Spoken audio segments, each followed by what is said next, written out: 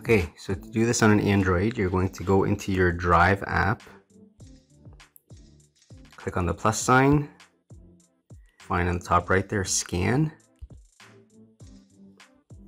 Make sure you get the page in, take a picture. If you like it, hit OK. Okay, we can crop, so the right button here, crop it, and make sure you include the entire page. Done.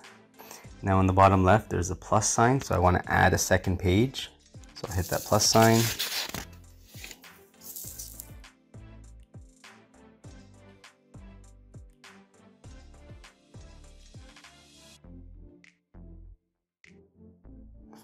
Okay, and then you hit save and decide on the title and the location that you want to save it in.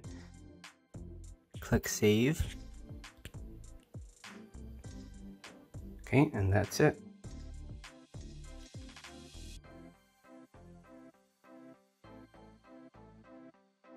Okay, so in your iOS device, I'm on an iPad here.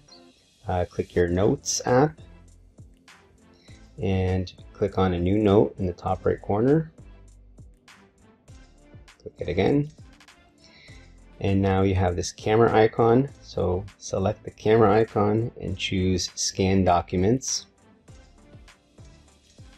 Okay, position the page so you see it turn yellow and you'll see it will auto scan. Or you have the option to take a picture and drag corners as you see fit, and then you would select Keep Scan. Okay, and that just added a second page, and you can keep doing this until you have scanned all of your pages. Okay, once you have all of your pages scanned, you can click on Save in the bottom right corner.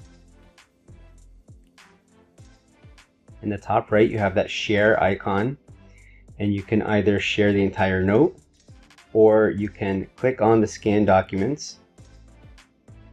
You have editing options here, and you can also change the name. So it automatically titled it Unit 2 Assessment because of the title on my page, but I can select that up there. I can change the title if I want. Click Save.